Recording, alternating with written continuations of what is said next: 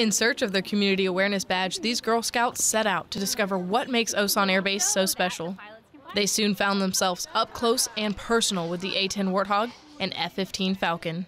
I like knowing the names of the planes, and I never got to see a real airplane this close. Not only did they learn about planes, both pilots and maintainers took time to talk about the hard work and dedication it takes to fly and maintain these aircrafts. They know about the airplanes a lot. This visit wasn't just about air power.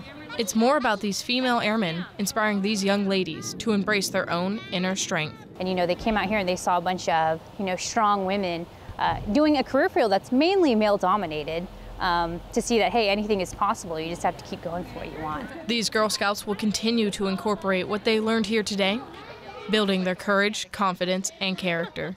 Senior Airman Emili Koonce, Osan Air Base, Korea.